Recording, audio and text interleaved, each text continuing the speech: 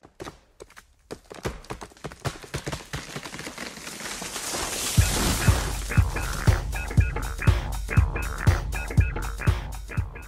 I'm Dr. Peter Hill. I'm a chiropractor in Weston.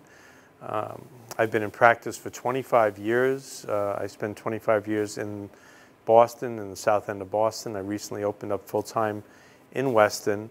Today I'm giving a talk about the anterior cruciate ligament and the ACL as it's known, and how to prevent injury to your ACL, and what to do if you do get an injury, and whether you should, if you can have conservative treatment or not, depending on your injury. So why don't we get started? So what we're going to talk about is, again, ACL injuries. What are they, and can they be prevented? So who gets injured? So basically, when we run, we jump, and cut without thinking, the body, the nervous system really coordinates everything. Your brain, your spinal cord, it coordinates all the activity of your body, where you stand in position, and where you stand and how you land, cut, and turn for your knee. Only maybe 1 in a million run, jump, cuts will result in a tear to your anterior cruciate ligament. And usually if you do tear it, it's near the top at the insertion of your femur. Now, your leg is comprised of your thigh bone, which is the femur, and then you have the shin bone, which is the tibia, which is the two large bones. So really your knee joint is made up of your thigh bone and your shin bone, and then your patella or your kneecap. So there's been a tremendous jump in injuries of children, young adolescents, for knees. The ACL tears have increased 400% from 1999 to 2010, and the most recent jump has been from 2005 to 2010. And this has really been evident in all groups. And there are many possible causes. There's more intense competition. There's more year-round training. For instance, there's summer sports and winter sports and spring sports and fall sports. And a lot of times children are not getting, and adolescents and teens are not getting the time to really rest their body as they've done in the past. It makes them more prone to injury. The other thing is there's been a lot of increased diagnosis, referrals, and there's more aggressive treatments because it's very important. Very often we want to be a very active society, and for kids to get back on their feet and get back into activity. The ACL, the anterior cruciate ligament, it's estimated there are about 100,000 injuries per year. It costs about $1.7 billion to treat all those injuries. There are both short-term and long-term consequences to it, and it's much more common in females. It's been estimated to be 2 to 8 times greater risk. And we'll talk a little bit about why women are at greater risk for ACL injuries compared to male athletes. What causes an ACL injury? 70%, believe it or not, are non-contact. That means no one's run into you, no one's tackled you. You've done it all by yourself. And there's sometimes people are all alone on the field and they've torn their ACL. So usually it occurs towards the end of the day when people are tired, when athletes are tired. So what's also recommended is that you try to recommend that they don't run down a hill at the end of the day when they're tired, because it makes it much more likely to be prone to tear their ACL. Body position is paramount. Understanding where the body is in space, where your knee and your hips are in space. So when does the ACL tear? It tears when your hip is straight, when your leg is straight, and when you land flat-footed. That's what the odds are. Because what happens is when you do that, you're not engaging all the muscles and ligaments of the body. The body is not really prepared. Even if you just land with a slight bend in your knee, you're engaging the muscles, the ligaments, the collateral ligaments, and the ACL and the posterior ACL in a fashion that allows it to work and prevent the rotational tears. So what causes the ACL to tear? It's valgus stress, which is a lateral stress on the knee with torsional rotational component. So it's a lateral and a rotation of the knee. So one of the things you can do to see if your child is at risk, and I'll just demonstrate it, is have your child jump off a chair. And I'll do that now.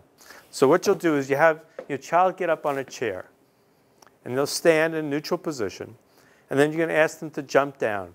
So they jump down, and their knees go inward on their landing, your child's more at risk. So what you want to do is make sure that the child understands, and you watch what they do to tell them is to land so the knees don't bend in, don't bow in. Just land and come straight down. And that's really a little bit when they're going to be landing, is how it's really important for them to be aware of their body position. So let's talk a little bit about the anatomy of the knee.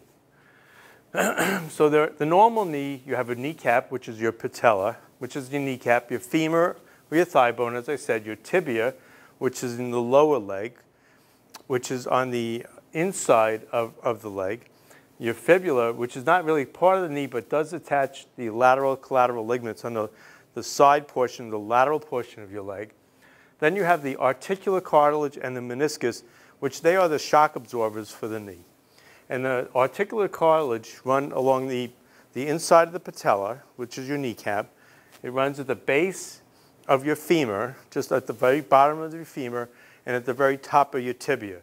And those act as little like cushions when you jump and fall. And those have to really be intact to protect the body. So the anterior cruciate ligament connects the femur, the thigh bone, the tibia, the shin bone, and prevents the tibia from sliding forwards beneath the femur and provides stability to the knee. Tearing of the ACL can occur when the bones twist in opposite directions during an impact, such as landing from a jump. So the anterior cruciate ligament, which goes from the middle of your femur to your tibia, and then your posterior cruciate ligament, which runs the opposite direction from the back. And so the anterior cruciate ligament prevents forward motion of your thigh bone over your tibia. And the function of the knee is to cut and pivot. The knee is both form and function to control performance of your knee. It is a load-bearing joint, so it carries your weight. It acts to distribute loads. Its ligaments tighten the knee, so ligaments attach bone to bone.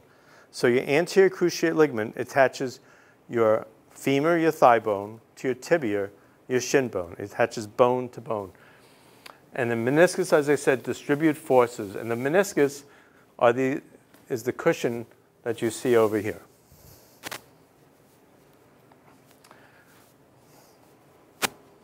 Kinematic function of the knee, the ACL prevents anterior, which is called forward motion of the knee, and the forward motion of the knee over the femur. The ACL acts to keep the knee stable as one lands on the ground. It's sort of like a very taut rubber band that protects you from having a lot of motion. So what are some of the other risks that cause you to maybe tear your ACL? And the questions are, does whether you play on a grass field or if you play on an artificial turf, does that matter? The research shows it doesn't matter. Whether you wear a different type of shoe, whether it be Nike, Reebok, with cleats, without cleats, that research shows doesn't matter. Believe it or not, they've shown, and it's still not 100%, but there is some indication that the time of the hormone cycle of a woman does matter. So recent studies show that there are more ACL tears at the very beginning of a woman's menstrual cycle. So if you have a young athlete and she's at the very beginning of her menstrual cycle, you just may want to make her more aware, to be more aware of her body position when she goes out to play soccer or field hockey or lacrosse, just to be more aware of her body. The other thing that matters is something called the Q angle. And the Q angle is an important predictor of biomechanical abnormality.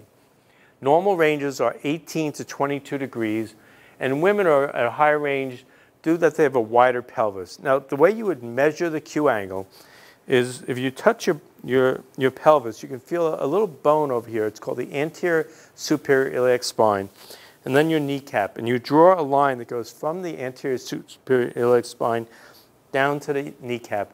Then you have another line. There's something called the tibial tuberosity, which is a bump just below the kneecap. And you draw another line from there to that kneecap going up. That angle shouldn't be greater than 22 degrees. If your child has an angle that's greater than 22 degrees, they're more at risk for tearing their ACL.